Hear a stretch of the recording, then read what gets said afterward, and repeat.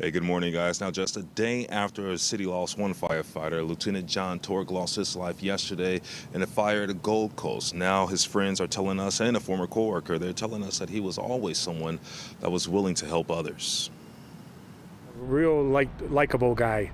He could do anything. He could fix anything. He could fix a car, washing machine, dryer, anything. And everybody used to call him up to have him do it, and he'd never say no.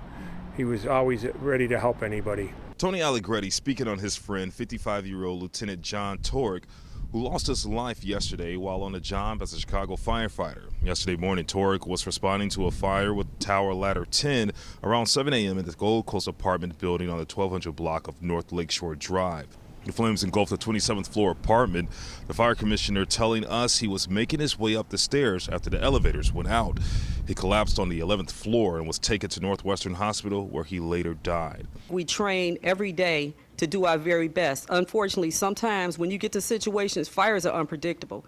His death comes just a day after 49-year-old Jermaine Pelt lost his life while fighting a fire in a two-story home in the West Pullman neighborhood near the corner of 120th and Wallace. The firefighter had to be pulled from the home after crews were ordered to get out.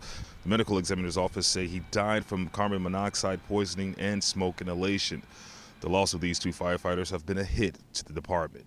Right now, I have 2 funerals to prepare for, 2 grieving families, and a huge department that's broken, including the command staff. There's been fires where 2 or 3 firemen have died in the same fire, but something like this, yeah, this is the first time in my 45 years that I've been on the job.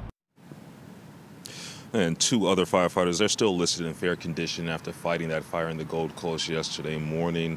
Of course, we'll continue to monitor their recovery. For now, we're live in Old Town. Glenn Marshall, WGN News.